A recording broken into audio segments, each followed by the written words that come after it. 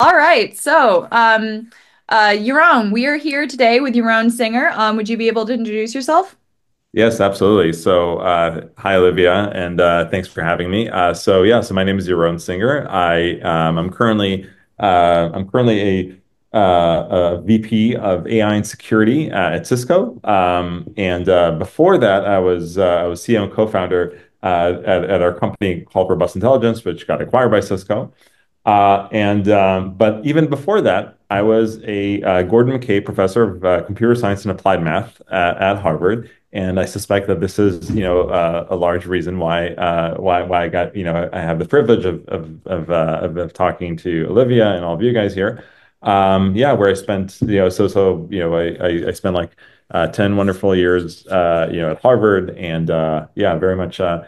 Still staying in touch with folks and kind of involved in the community. So super happy to be here. Amazing. Well, thank you so much for being here. All right. So AI. Obviously a lot to be said, and specifically AI and security. So, this is what you've studied and this is what you currently work on, right? This conversation is sort of about that broadly. So how do AI models use inputs? How does that work? Yeah, that's a great question.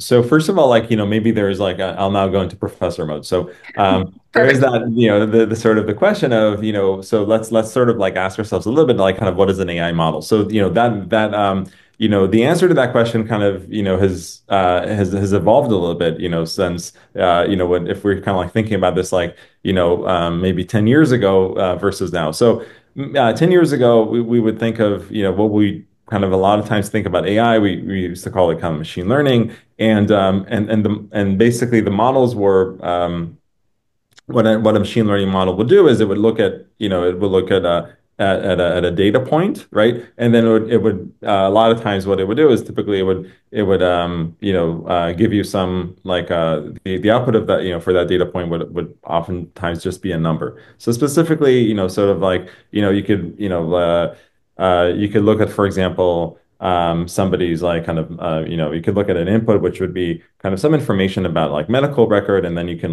you use a machine learning model to kind of like make a prediction for the likelihood of this person being hospitalized in the next year, right? Or you can look at like some things that are a little bit like kind of what we all know, kind of spam filters, things like that. In that case, the input would be the data point could be the email, the content of the email, and then you'd feed that into an AI model, and then the output of that would just be the likelihood that that specific email is spam. So that's kind of like the more traditional AI. And what kind of like has changed, I think, in the past, maybe I think kind of maybe 2.5 years is the emergence of what we call generative AI. So these are kind of like we all know this is like models like ChatGPT. That now it's not only that they take input, if we're thinking about kind of like the example of like email spam, they kind of take input that is text, kind of like an email.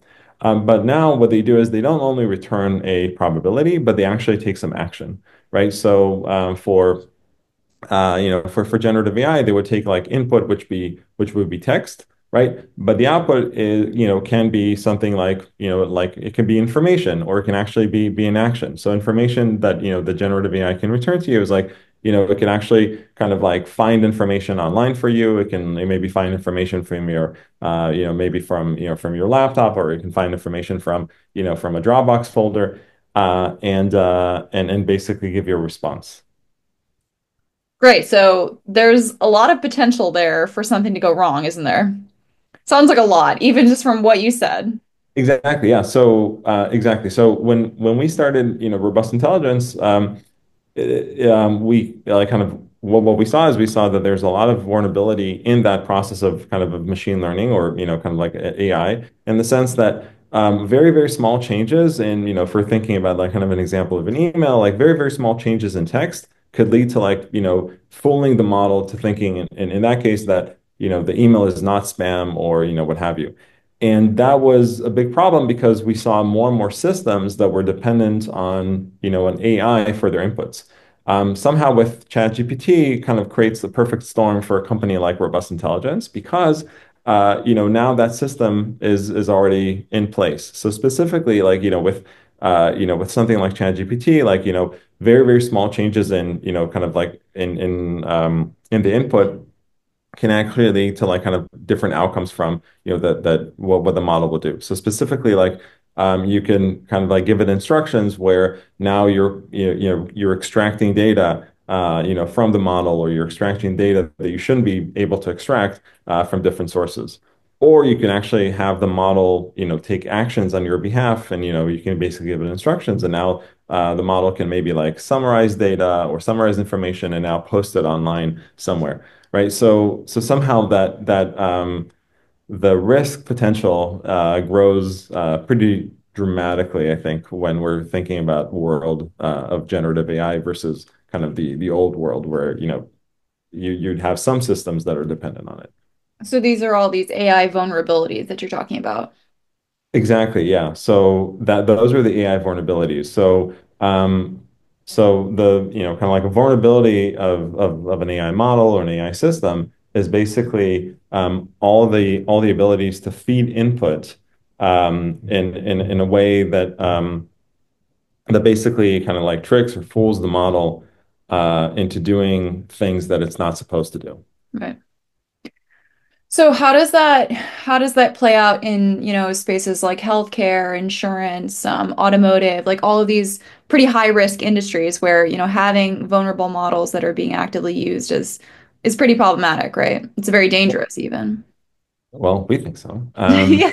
Um, yeah, so it ranges, and I kind of like there's kind of like an entire scope of things. So if you're thinking about like if you're a healthcare company and now you have maybe now you're releasing a chatbot, then regulation says that typically that chatbot would not be able to give any medical advice or to people who are using that chatbot. So, the ability, it could go from, kind of like small, relatively feels like kind of simple things so that you can put in input that would give you medical advice and therefore, kind of be against regulation. Same with financial institutions. Like if they're putting up a chatbot, then they know that, the chatbot is not supposed to give financial advice. So again, you can kind of like break these models. But actually kind of goes into kind of deeper where you can actually you can actually kind of create these prompts or these inputs to these AI models in a way that will basically have these models give you the data that they were trained on.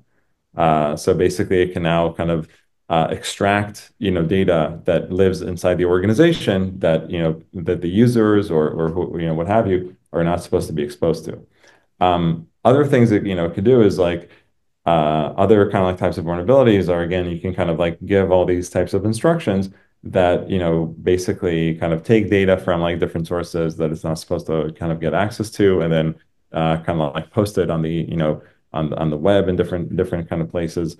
So there's a whole range of kind of like potential risks and bad things that could happen.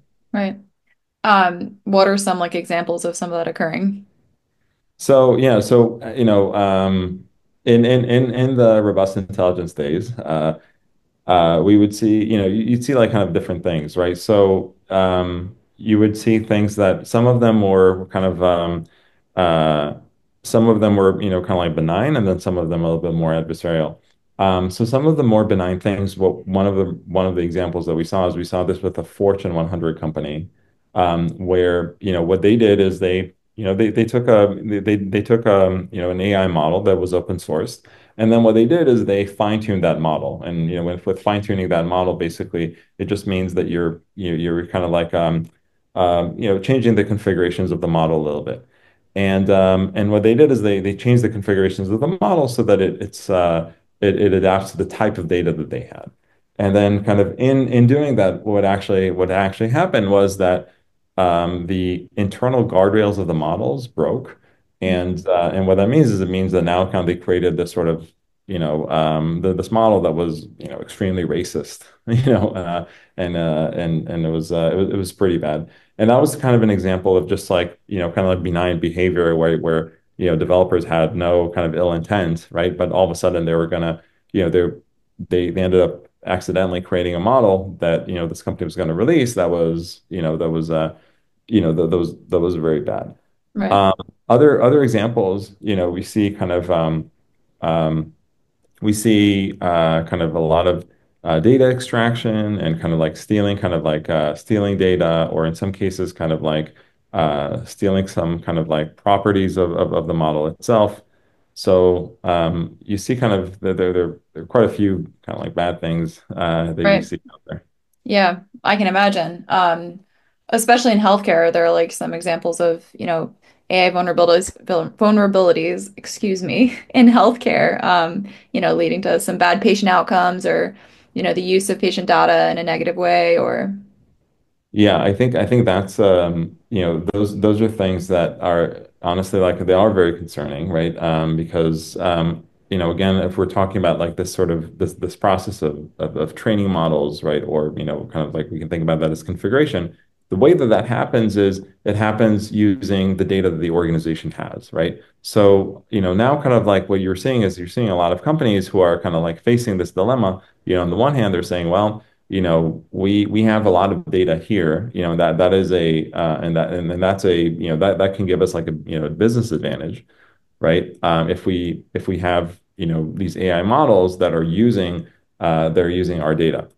Or even, we have this data here, and we can basically customize like our models according to the data, for the benefit of our customers, right? But the with all these vulnerabilities and the potential kind of like privacy concerns and data leakage, that becomes a huge that becomes a huge problem. So businesses like have to, first of all, they need to be educated about the kind of like the safety of AI, the safety of these models, like kind of the safety of data of of their patients or their customers, right? And then kind of like they need to see what are the appropriate guardrails and what are the right decisions that they can make if they want to release these models.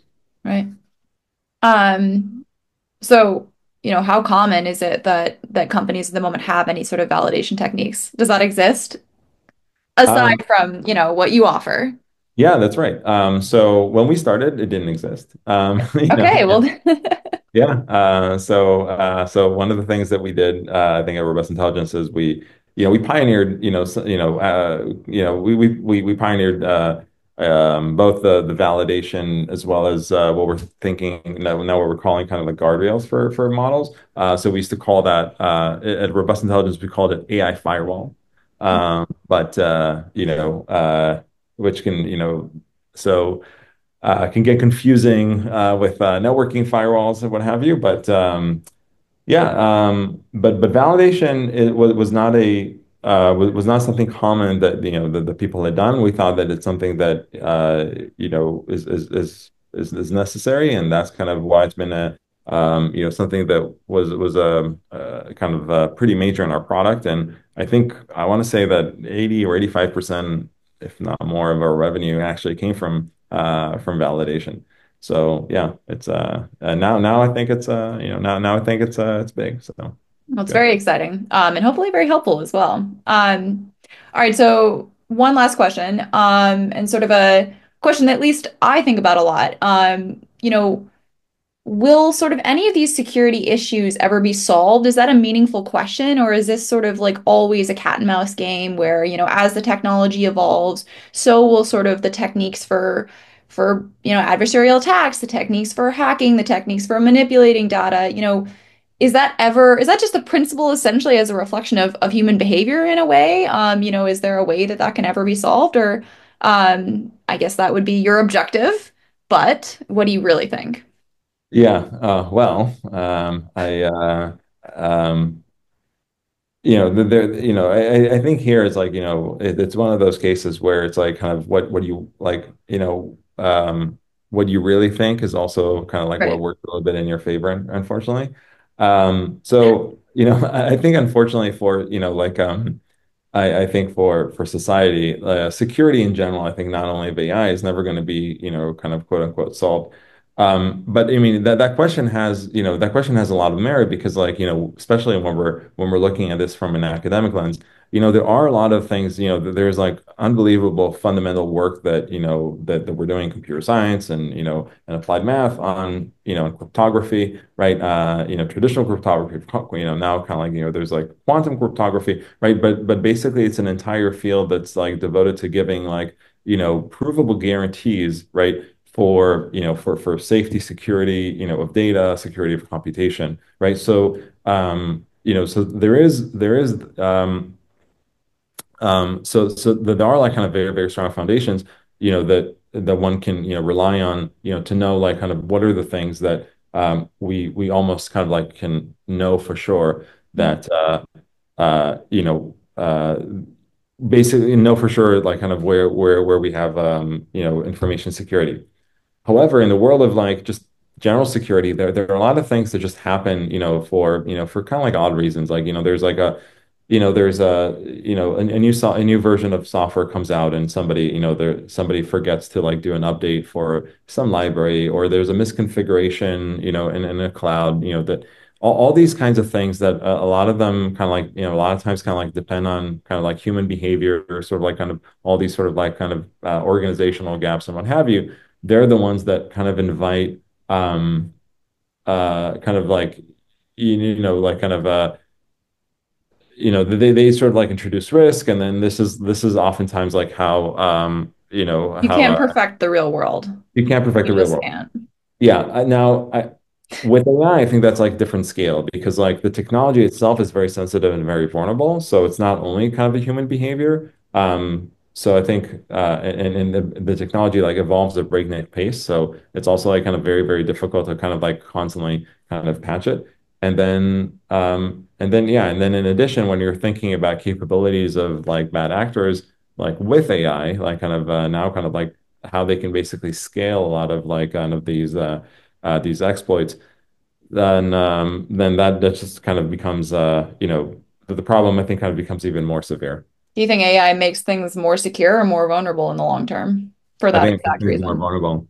More vulnerable. Okay. Yeah. I mean, but it's like I think it's like with a lot of technologies, like do we think Right. that like introduction of